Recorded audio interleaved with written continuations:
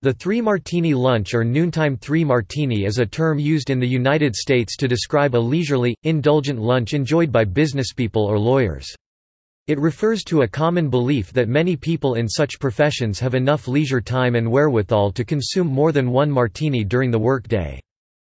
As business matters may be discussed at them, three-martini lunches are considered a business expense which includes travel, meals, etc., and thus can qualify for a tax deduction if such lunches occur infrequently.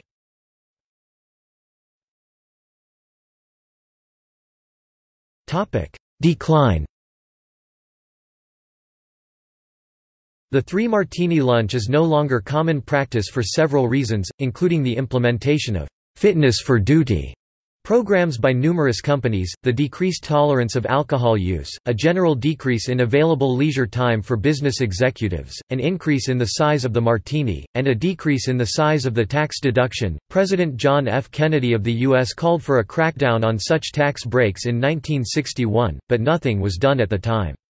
Jimmy Carter condemned the practice during the 1976 presidential campaign. Carter portrayed it as part of the unfairness in the nation's tax laws, claiming that the working class was subsidizing the $50 martini lunch. This was because a rich businessman could write off this type of lunch as a business expense. After the election, his opponent, incumbent President Gerald Ford, in a 1978 speech to the National Restaurant Association, responded with, "The three-martini lunch is the epitome of American efficiency.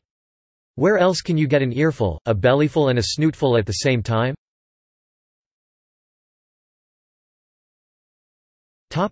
Recent times. It was once popular in Washington, D.C. but has declined since the early 1990s. The practice has also been affected by changing views to alcohol consumption, while others have chosen to go with new drinks like vodka martini and cosmopolitan. The cost of some drinks have increased 3 times faster than the inflation rate. The entertainment deduction, which includes meals, was reduced to 80% in 1987 and to 50% in 1994. Comedian George Carlin once commented that the crackdown on the three-martini lunch should not affect the working man's 2-joint coffee break.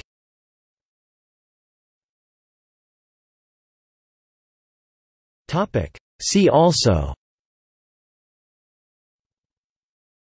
List of cocktails, Culture portal, Drink portal, Food portal, Liquor portal.